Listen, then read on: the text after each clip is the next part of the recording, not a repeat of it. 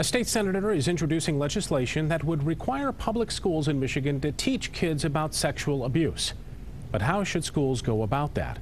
24 Hour News 8's political reporter Rick Albin spoke with the sponsor of that bill today, and Rick joins us in the studio now. Rick. Senator John Prose says as the father of 3 young children, he is keenly aware of the dangers that they face from sexual abuse. That, in part, is why he wants to raise awareness in an age-appropriate way for all kids in the state.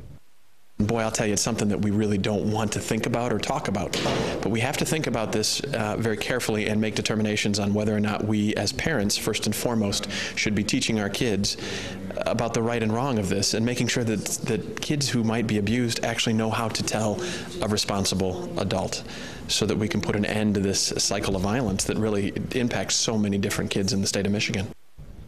Prose is quick to point out that parents could choose to opt out of any curriculum that a panel of experts would come up with. The bill so far hasn't been referred to a committee because at least 2 separate committees, Health Policy and Education, may have oversight of such a bill. Rick, thank you.